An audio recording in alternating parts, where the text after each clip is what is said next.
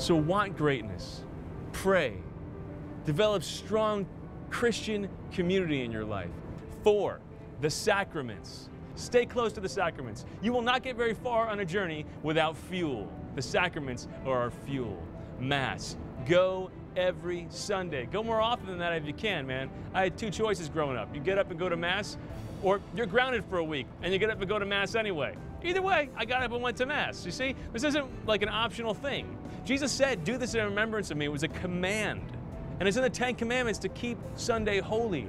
He didn't give us this as a commandment to give us another to-do. He gave it to us as a commandment because He knew we would need this spiritual food to live life to the full. And He wants what's best for us.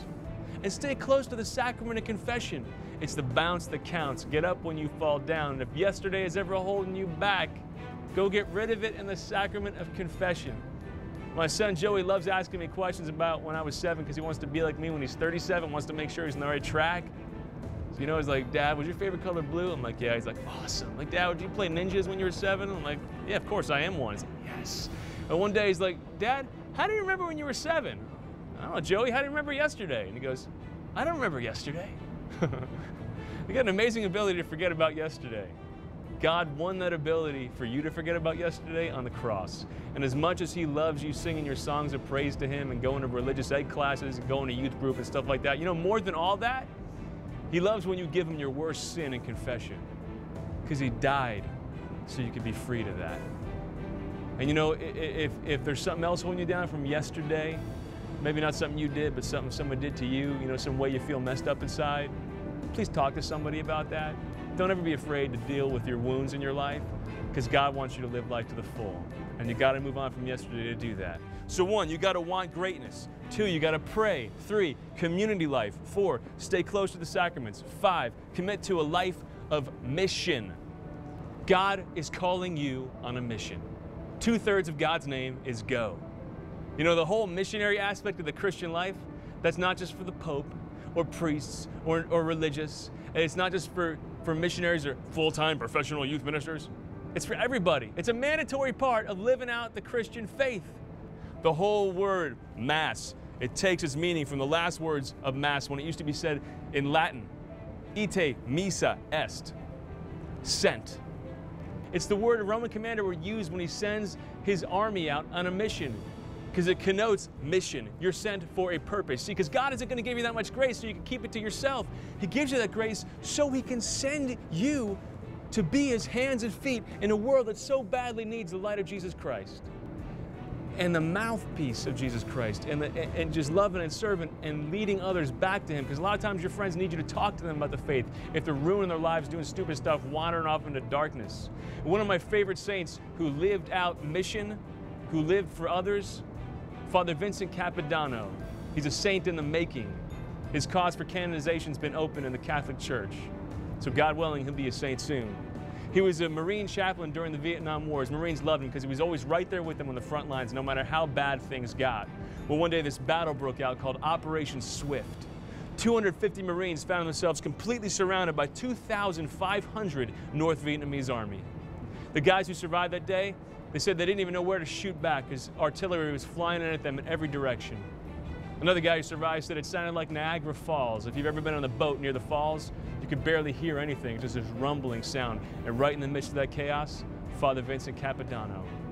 So this one guy, he was hit with shrapnel, he was on the ground bleeding, terrified, thought he was going to die. He remembers when Father Capodanno got up to him, this bubble of peace descended on him. It was total silence. And he said, "You'll be all right, Marine. God is with us. Someone will get you out." Another guy I had the honor of talking to him. He was the communications guy that day. He had 70 pounds of gear in his back. Everything started to explode around him. He thought, this is it, I'm going to die. He felt a hand on his shoulder. That hand picked him up, threw him through the air into a ditch, saved his life. He looked up at his Father Capodanno. He said, "Father, take my gas mask." Father Capodanno turned it down. He said, no, you'll need it more than me. He gave his life that day. He was running to minister to a medic that had been shot, and he was shot 27 times in the back. The USS Capodanno was named after him. He got the Congressional Medal of Honor after his death. It's the highest honor you can get in the military. His name's in the Vietnam War Memorial. The only way to see it is to kneel. The way he died, that's the way Christians are called to live their everyday life. not for themselves, but for others. We have enough people in this world living for themselves. We have enough people in this world who want to be the next pop icon that everybody notices and loves and everybody follows on Twitter and Facebook or whatever it is. We don't need the next rock star. We need the next Father Vincent Capodanno. You got to be that person. You see, you got to be that person in your daily life. You see, God isn't calling me to go into your cafeteria and spread His love, but He is sending you there. He's sending you to go, to be on a mission, and to bring His love and presence and kingdom to this whole world.